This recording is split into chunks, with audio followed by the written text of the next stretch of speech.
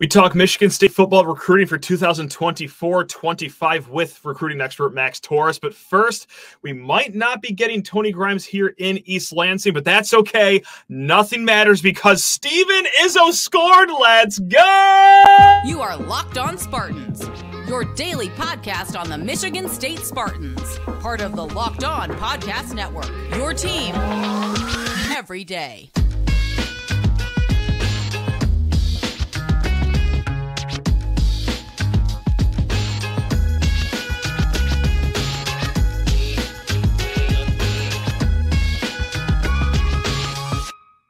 Today's episode of Locked On Spartans is brought to you by Jase Medical. Empower yourself when you purchase a Jase case, providing you with a personal supply of 5 antibiotics that treat 50-plus infections. Get yours today at jasemedical.com. That's J-A-S-E medical.com. Spartan friends, Spartan family, Locked On Spartans listeners, thank you so much for either kicking off your week with us here at Locked On Spartans or spending some of your weekend with us here at Locked On Spartans. I'm your host, Matt Sheehan. You ever want to reach out? LockedOnSpartans@gmail.com. Please rate, review, subscribe, comment below on YouTube, smash that 5-star button if you're listening to it on the podcast, and away we go. Segments 2 and 3, it's going to be a lot of football recruiting talk. We're also going to talk Aidan Chiles, Tanner Miller, Jack Velling with Max Torres, who is from the West Coast, so he is very familiar with a lot of these players. But first, we have to talk about this basketball game, and then we'll get into a little bit why former 5-star Tony Grimes isn't going to be coming to Michigan State. But first, let's talk about something that's even bigger than the game, something bigger than Michigan State beating Rutgers 73-55.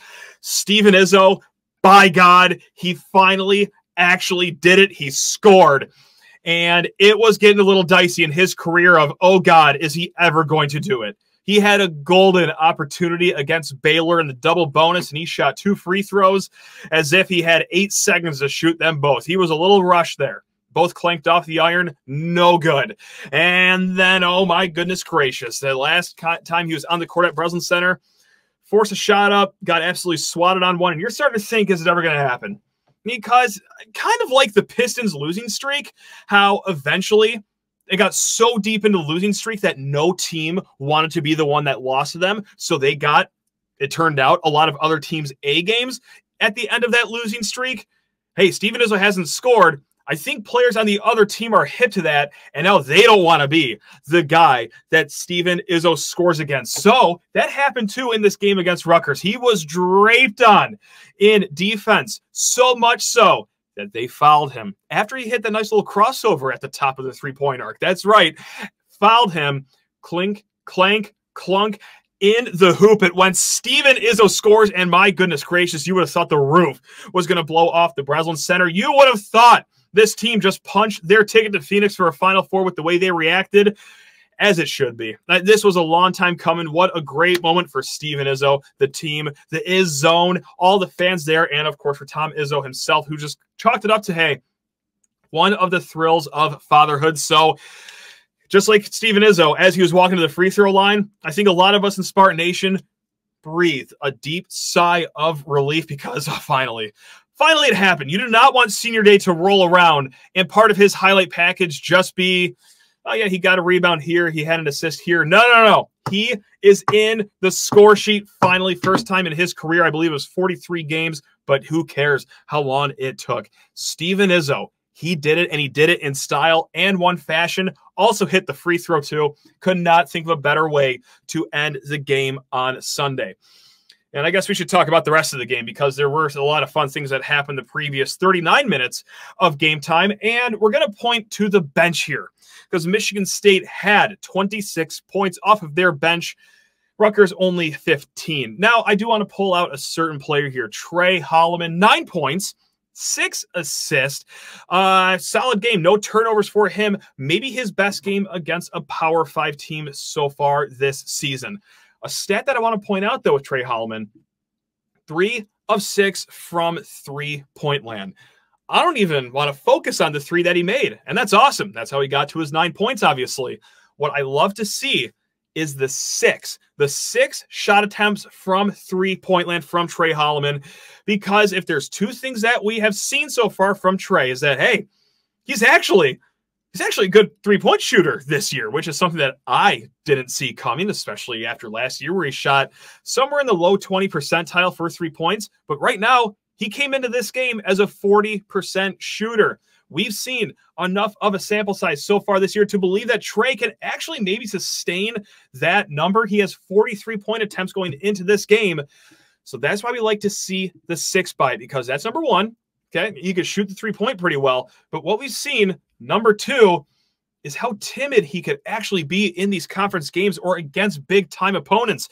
Yes, he had that great game earlier this year against Alcorn State where he laid 17 points on them, shot a lot of 3-pointers. But in the Big Ten games, he would take a step back a little bit. Like the last 2 games against Illinois, against Northwestern, just 2 combined 3-point attempts. It's like, Tre, my man, we're shooting 40% so far. You're actually a 3-point threat. Let's fire away. So I don't know if it has to be as high of a number as 6 attempts per game. I mean, if he's shooting at 50% like he just did on Sunday, no one's going to say no to 6 attempts per game. But hey, man, we are in need of a guy that could space the floor with a 3-point threat. Let's start getting off 4 shots, 5 shots from behind the arc every single game. Not these games where just, oh yeah, no, we're just going to shoot 1. No, this was great to see from Tre. So just want to point that out. That's one of the things that have been kind of a pet peeve of mine in the last few weeks is that, dude, we can shoot. Let's stretch this floor with you. Now, other performances that we do want to point out really quick. Tyson Walker, 13 points, 4 of 12 shooting, but 4 assists, just 1 turnover. And Jaden Akins, he made his time count, 9 points, 4 rebounds. Also, what I like to see, 5 personal fouls. That's right, making that count. And the KenPom MVP of the game, Malik Hall, 15 points, 6 rebounds, 2 assists. And we're going to do this again, because this is all we can do in the Malik Hall era, where it's just up and down as a roller coaster. But hey, with those downs that you get when he plays 26 minutes and doesn't record a single stat, it's really bad. Oh my goodness. You can always count on him to come back up to the top. It is truly letting your highs get too high and your lows get too low. So it's just more of the Malik Hall roller coaster. But today was the good side of it. Again, I'll rattle off that stat line again. 15 points, 6 rebounds, 2 assists. Now the next game up for our Michigan State Spartans, Thursday against Minnesota. Minnesota, not the Minnesota that we remember from last year, who was just absolutely atrocious. Now, we can expect Michigan State to win this game still, but hey, Minnesota is going to be a little bit of a spicy team here. I'm going to pull up what Michigan State will be favored by this Thursday, should my internet cooperate here. And Michigan State is going to be projected favorites per BartTorvik.com by 13.6 points. Now, really quick, we're going to switch to the football field here because, hey, remember last week, Tony Grimes, former 5-star, 3-year starter at North Carolina, was at Texas A&M, never played because of injury. He transfers to Michigan State. He commits to Michigan State, and he could be an instant day 1 starter for our Spartans.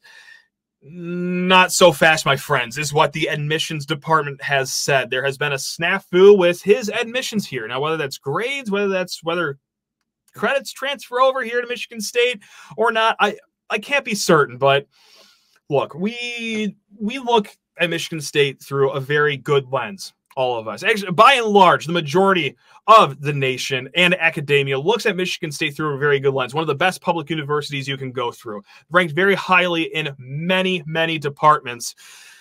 With that said, though, I can't remember the amount of times that admissions has been an issue to get a transfer from somewhere here. So that's, you got to almost be going out of your way here to come up short on the admission requirement here to get to Michigan State. But that's where things are right now. Tony Grimes looking like it's not going to be working here. If you just go to his Twitter, he's retweeting a lot of UNLV stuff. So it looks like UNLV, they have the admissions department that could accept him. So off he goes. Now, I'm not going to, do a full 180 on what we just talked about last week. And last week, I think we painted a pretty good picture of it, is that, yes, he can be an instant contributor. No, he's not going to be the former 5-star. There's a reason that he's a former 5-star and still working his way through college and is not in the NFL yet, but still could have been a solid piece of this cornerback room. And I still feel that way about it. Losing him, it's not the best news in the world. This is a guy that maybe could have been a starter opposite of Chance Rucker. Maybe that slides Dylan Tatum inside to that nickel slot corner position. But now that he's gone, okay, now we're back to square one with Chance Rucker on one side, most likely Dylan Tatum on the other side. But at the end of the day, it's not like we just saw Sauce Gardner just leave and go to UNLV because our admissions department was a little too stingy. Like, it's tough. Rather have him than not have him, but it's nothing that we're going to lose too much sleep over. It is how I sum it up. That's my 2 cents on it. So we're going to be getting more into football here with Max Torres here in a hot segment. First, need to talk your ear off about FanDuel Sportsbook. The NFL regular season is wrapping up, but there's still time to get in on the action with FanDuel, America's #1 sportsbook. Right now, new customers get $150 in bonus bets guaranteed when you place a $5 bet. That is $150 in bonus bets, win or lose. The app is super easy to use, and there's so many different ways to bet, like live same-game parlays. You can find bets in the new Explore tab. Make a parlay in the Parlay Hub, the best way to find popular parlays. Or one of my favorite bets that ultimately ended in heartbreak here on Sunday is that you can bet on the correct score of a college basketball game. I bet Michigan State 70, Rutgers 55. That would have happened. That would have happened. If Steven Izzo did not score at the end of the game, I would have had $2 to pay $680, and I would be going to the Lions playoff game tonight, but that's okay. That's part of the chase. That's part of the thrill. And honestly, the only reason I'm not bashing my head against the wall is that it's the butterfly effect of if Steven Izzo doesn't score, does Rutgers shoot a 3? Do they make the 3? So it's all good over here. But man, it's the rush that you get with betting on a correct score. So go to FanDuel.com/lockedon to make your bet. Make your first bet a layup. It's FanDuel, official partner of the NFL. This recruiting segment of Locked On Spartans is brought to you by LinkedIn Jobs. LinkedIn Jobs helps you find the right people for your team faster and for free. Post your job for free at LinkedIn.com/lockedon. College terms and conditions apply. All right, folks, we have not just a recruiting expert over here. No. This man comes from the heart of Big Ten country. Of course, I'm talking about Long Beach, California, because that's just how it's going to be these days. Welcoming on the publisher of Ducks Digest, recruiting expert, Max Torres. Max, how on earth are you doing today, my man? I am doing great. I'm loving the vibes early on and just stoked to be on the show. Thanks for having me, Matt. That's the spirit. That's what I'm talking about. So, hey, we've been asking a lot of people about their thoughts on Jonathan Smith, all the Oregon State transfers. I've been talking about it. We've had experts on. But just like I said, like this is kind of somewhat in your backyard, so to speak. You are very familiar with a lot of these players, not just from their college days, but also their pre-college days. So we'll get to Aidan Chiles, Jack Velling, Tanner Miller here in a second. But let's just start with the broadest overview. The man of the year right now for Michigan State, Jonathan Smith. What do you know about him? Do you like the hire? What's just your 2 cents on Jonathan Smith going to Michigan State? Jonathan Smith to Michigan State is going to be, I think, one of the better hires that we've seen this offseason. I think that just watching him during his time at Oregon State, he kind of felt like he was one quarterback away, and then they got DJU in from Clemson, excuse me. Yeah. Now he's heading to Florida State. What a crazy offseason it's been. But they were like kind of one quarterback away, and then I think that really helped them take that next step. But the case in point for me, Matt, is that Jonathan Smith has always been one of the better coaches in the Pac-12 while he was there. I think over the past 3-4 seasons, you really saw them start to take that step forward. They were always really solid. And I think there were a lot of opponents in the Pac-12 that said, oh, shoot, we have to play Oregon State now, like late October, late November. That's not a team we wanted to face. But Jonathan Smith is always a guy I think that's done more with less. I kind of put him in that same category, like with Kyle Whittingham at Utah, just going to have his guys ready to go, has never had crazy talent, but he's going to give his opponent their best shot and everything they can handle on any given Saturday. And one of those guys that you were alluding to, he needed his quarterback. Yes, he had DJU, but also, hey, the other man of the year for Michigan State right now, Aidan Chiles, 35 pass attempts over in college. But of course, 24/7 Sports rated him as the #1 quarterback in the transfer portal. Michigan State fans know the hullabaloo around Aidan Chiles.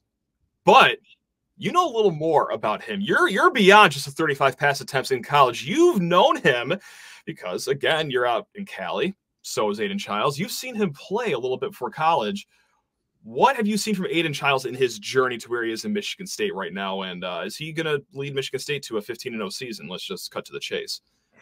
Aidan Chiles is certainly one of the more interesting names that I've come across in my time covering recruiting recently. Got to see him on the camp circuit when he was a junior. And then fast forward a little bit to his senior year, I got to actually see him face off in one of the better high school rivalries in my area, that is Downey, where Aidan went to high school, and then against Warren. And that was Aidan Chiles versus Nico Iamaleava, who is looking like the incumbent starter out there at the University of Tennessee. And boy, that was a duel. Aidan Chiles just really had it going that game. It was super, super back and forth. Certainly a guy that can hurt you with his legs, but also I think seeing him those two instances, I saw him at that camp, Matt, and I was like, okay, so this is Aidan Chiles. You know, he's kind of starting to get some momentum, but I didn't think he looked like amazing necessarily, but he was dialed in when I saw him his senior year in that game. Certainly someone who can make all the throws that you're looking for. And I think he really fits what Jonathan Smith needs in a quarterback, just in terms of how he carries himself. When Downey needed a shot from him, he was there to give it to them in that game. So really your prototypical dual threat kind of guy. I think that he is going to be a very valuable asset for that Spartans offense this year in 2024. And kind of just the coolest part of following his story, like I told you when I saw him at that camp, he was still a relatively unknown guy. But then, you know, myself and the rest of the country were starting to wake up to him, because fast forward a little bit after that, a couple months after his senior year, I saw him in San Antonio at the Adidas All-American Bowl holding his own and really putting the country on notice. And you're like, wow, well, this guy's an Adidas All-American. He must be doing something right. So that is a huge addition. I mean, having a quarterback that you're comfortable with, that is familiar with your head coach, it's really setting up for success and at least a strong start for the Spartans. And we also took away two other offensive weapons from the Oregon State program as well. And that's Jack Velling, the tight end, of course, most tight end touchdown catches in the nation last year. And then also on the inside of that offensive line, Tanner Miller. Now, you could choose your own route here, Max. You could either pick these guys apart one at a time, or I could just put you on the hot seat and say, this is a question I love asking people, which one do you think is going to be more important for Michigan State next year right off the bat? Ooh, that's a good one. I'm going to go, oh, man. I think I'm going to go Jack Velling. That was really tough. I always feel like sometimes I freeze up in those moments when I get put on the spot. But that was what I'm good for. That's what I'm good for, yeah. I'm gonna go Jack Velling, just because we've seen some really talented tight ends come through Corvallis in recent years. They're really, I think, a mainstay, integral part of the Jonathan Smith offense. So just seeing his history of using the tight end and then bringing in another big bruising body from his Oregon State roster, and Jack Velling, a guy who really took a jump in production from 2022 to 2023, like you mentioned, with the high touchdown numbers. 29 catches for 438 yards and 8 touchdowns. I think you see the production from him. You see him as a guy who could likely be a plug-and-play option, I think, in this offense for the Spartans. And, I mean, we also have to talk about Tanner Miller, right? You know, bringing in another talented offensive lineman. I think you've seen with Jonathan Smith's offenses that Oregon State loves to run the ball, absolutely loves to run the ball. And Miller didn't grade out crazy high in the PFF terms, you know, depending on how much weight you want to put into those. But I think it's a nice little barometer, gives us a little bit of background on where these guys stack up. He was ranked number 42, the number 42 guard on PFF, 79.9 run block, which was run blocking grade, that is, which was actually 13th among all guards in college football. So I think if you can bring in a piece in the trenches like him, not only does that help your running game, but it helps whoever your starting quarterback is. You know, maybe it's Aidan Chiles, helps him keep him upright. Not only do you want to keep the pressure off your quarterback, you want to establish a good run game. I think that's kind of how the saying goes. A quarterback's best friend is a really good run game. I don't know if other people have heard that, but I think that those are two really, really solid additions out of the transfer portal, and they're going to help the Spartans hit the ground running under Jonathan Smith. Yeah, and those are two, dare I say, dire needs for Michigan State, because for the tight end room, it's been about 7 or 8 years since we've seen a really productive tight end over here in Josiah Price. I don't expect anyone else outside of Michigan State to remember that name, but it's been a while for Michigan State to see production at the tight end spot. And also, God, yeah, the offensive line could use some help. And if you have Tanner Miller, who's just built like a cube, just rode great in some run lanes for our guys, that's going to be a welcome sight to these green and white eyes over here. So no, winner or loser in that battle. Both are more than welcome here in East Lansing. Still more to come with Max Torres here, but first need to talk your ear off about Jase Medical. Now, I know we come to sports to escape from some of the crazy realities of real life, but can we just talk for a minute about preparing for real life? According to the FDA, pharmacies are running out of antibiotics like amoxicillin right in the middle of the worst flu season in over a decade. That is no fun. I cannot imagine a more helpless feeling than if, me, my wife, my kids, my good friends, that's right, I care about them, or anyone gets sick while a supply chain issue is keeping them from getting life-saving medication that they need. Thankfully, we'll be okay because of Jase Medical. The Jase case is a pack of 5 different antibiotic treatments to treat a long list of bacterial illnesses like UTIs, respiratory infections, skin infections, and many others. This stuff could happen to any of us, so be prepared. Visit jasemedical.com and complete your physician encounter. It will be reviewed by a board-certified physician, and your medications will be dispensed by a licensed pharmacy at a fraction of the regular cost. It's never been more important to get prepared than it is today. So what are you waiting for? Stay prepared. Go to jasemedical.com. Again, JASEmedical.com, and use offer code LOCKEDON. That's all one word, LOCKEDON, to get $20 off your order at jasemedical.com. Speaking of welcome here in East Lansing, we welcome the 2024 class here. Now, it's a solid class. Jonathan Smith did a great job of what I like to call saving face for this class, because when he took the job, there was only a handful of commits. They were ranked in the 80s or the 90s overall in the team rankings. But now, depending on what you look at, he's like in the high 30s, low 50s. Regardless, he filled it with some good talent. A lot of guys were former Oregon State commits, which I'm sure that you're hip to. Are there anyone, or more than anyone, from the 2024 class that you want to just pull out and talk about that you think is a really good get for the Spartans here?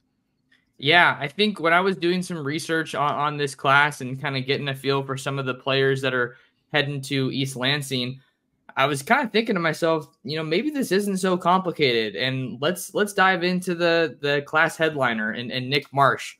6'3", 200-pound wide receiver out of River Rouge. Is that how you say it? Rouge? River Rouge. River Rouge. Some stank on it. Yeah, that's right. I had to ask my Michigan native. Okay. Yep. There you go. So yeah, I think with Nick Marsh, I think he is a guy that you can kind of build your offense around a little bit. I think a lot of people, when you think about Big Ten offenses, you kind of think about maybe 2 different things, right? You have Michigan, the ground and pound running at your face, that won the Natty this year. But then you also have the Ohio States of the world that have elite wide receiver talent. So I think you get a great weapon in here in Nick Marsh, and he was ranked the number 2 player in the state this year. So just speaking to the importance of keeping the best guys home, especially, Matt, when you have a team like Michigan that's also going to try to keep those top guys playing their ball in state. So I think that's really important for Jonathan Smith to be able to hang on to him, actually, because at one point he decommitted. I know that was before Jonathan Smith was hired, I believe, but wasn't always bound for East Lansing. And then I think also when you're looking at some of the recruiting optics here, there were a lot of really big-time schools going after him. You had Oregon in the mix, Penn State, and Pitt as well. Throw Kansas in the mix there as well. I don't know if people view them as a big-time school, but hey, their stock's on the rise. Yeah. So I like the Nick Marsh edition a lot. Just getting into some of the specifics that you see with him, looking at his tape. I love the way that they used him. I think he was a red zone target, a guy who could go up and get it, win those 50-50 balls, had some great hands. You see the body control and the ability for him to adjust to the ball in the air. Those are all things that you really want in your wide receivers, and the way that they used him, he has special team upside on kickoff return. You see this guy catching screen passes out of the backfield. You see him being used on little pop passes. I mean, we want this guy to do something. He'll be able to do it. And then he also has a track background as well. So make sure that you're adding some great speed there as well. And from the Oregon State decommits, or I guess, decommitted from Oregon State, went to Michigan State. The guys that essentially Jonathan Smith stole away from the Beavers program. That's how we'll pose this. Anyone out of that group really catching your eye over there that you think could be a really productive player for the Spartans down the road?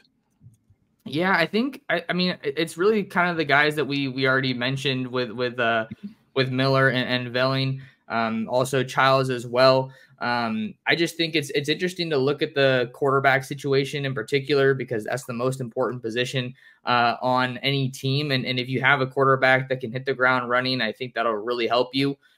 I'm curious, not to put you on the spot, but I would love to hear a little bit about kind of how people are viewing the Aidan Chiles edition, because like you said, he didn't really play a whole lot in his lone season at Oregon State, but when he hit the portal, he was getting a pretty high transfer rating. So not to deflect from putting the attention on me, but I'm literally trying to kind of hop into the discussion here.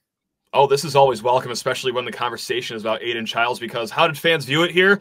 Oh, man, we almost threw a parade on Grand River, Max, because then that's a double, there's two parts to that. One is because of how electric of a player he is.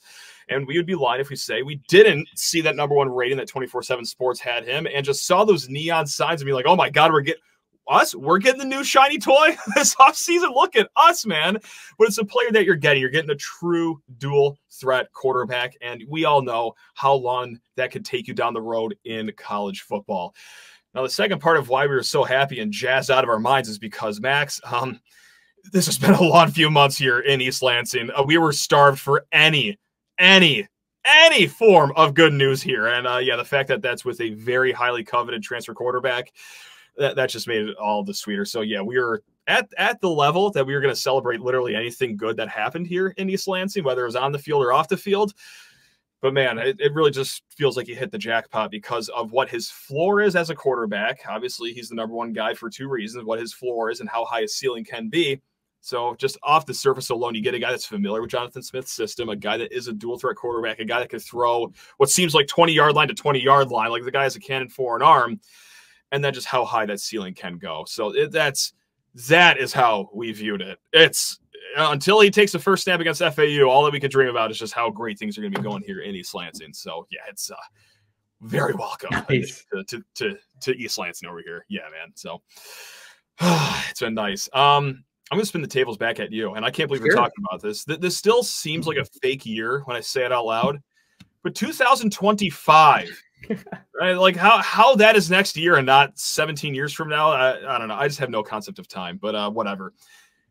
It's time to talk about it because it's right around the corner. Do you know any names in the 2025 class that us Spartan fans should already have our eyes on? And again, that just seems like a crazy question, but that's recruiting, baby. That's recruiting. It may sound kind of crazy, but that's really where we're at in the recruiting calendar, right, Matt? You saw a majority of the blue chip recruits signed during the early signing period, and now it seems like all the news is just transfer portal and then the signing period in February, but not too many folks are still on the board, to be frank. Yeah. So the 2025 class, they're on the clock by all intents and purposes, and they're starting to take visits, get out all throughout the country. But there actually is one that I want to spotlight that isn't too far from me. I got to see him this year. Recently landed an offer from Michigan State and Jonathan Smith. We're talking about Anaheim, California, Servite quarterback Leo Hannon. And he is a guy who I think is on the rise as a recruit. He's got 14 reported scholarship offers if you're looking at his 247 profile. But he played at Servite, which for people who maybe don't know Servite too well, same school that produced Arizona quarterback Noah Fafita and wide receiver Tetairoa McMillan. So this is a really, really storied program out here in Southern California.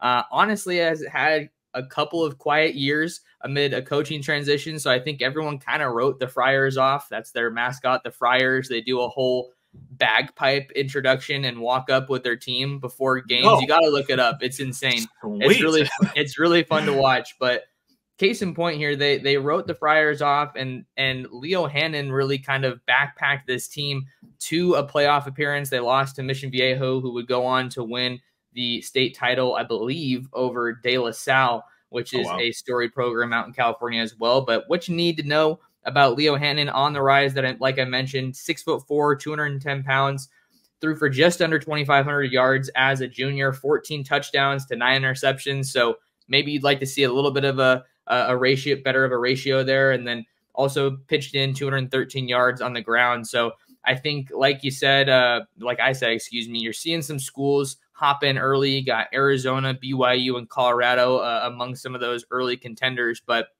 if you're Jonathan Smith and you're looking for that next quarterback in your 25 class, why not go back to your roots, where you're from, Southern California?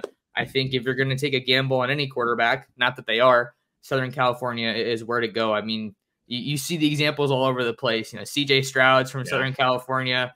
He's kind of the best. Bryce Young as well. He's having a rough year, but he was a heck of a quarterback too during his high school and college days. No doubt. And let's just get the most important question out of the way. Save it for last. Are you ready for 9 a.m. kickoffs? Or are you ready to formally ingratiate yourself into Big Ten country here? Is this going to be a welcome sight, or is this going to be a little tough for you over there?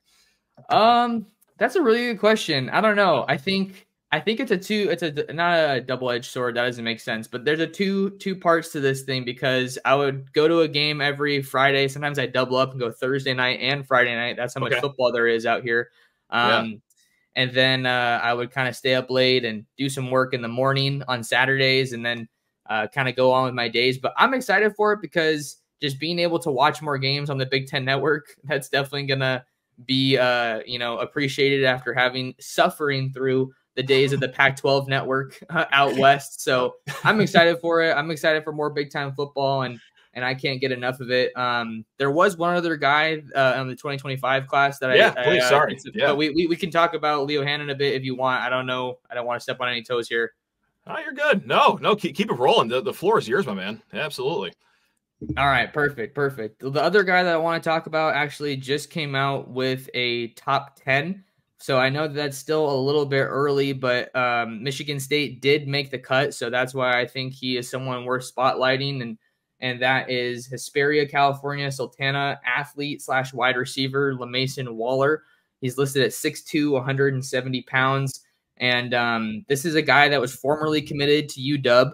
I've been seeing him on the recruiting trail a decent amount in terms of just how active he is. He's taken a bunch of visits. Colorado might be the school that is in the driver's seat right now. Truth be told, he's taken quite a few trips out to Boulder. But he's a guy who produced at a pretty high level, 15 touchdowns, just over 1,100 yards, 62 catches.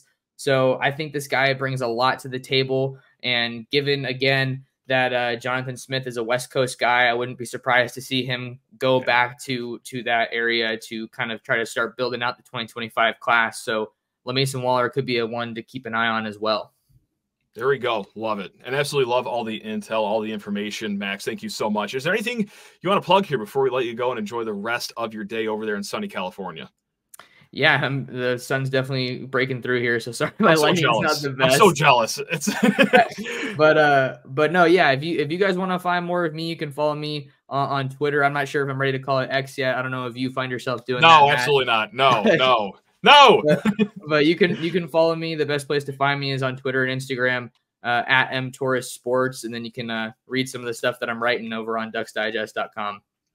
Bang. Max, really do appreciate it, my man. And hey, folks, we'll be back here in a hot second. Keep it tuned.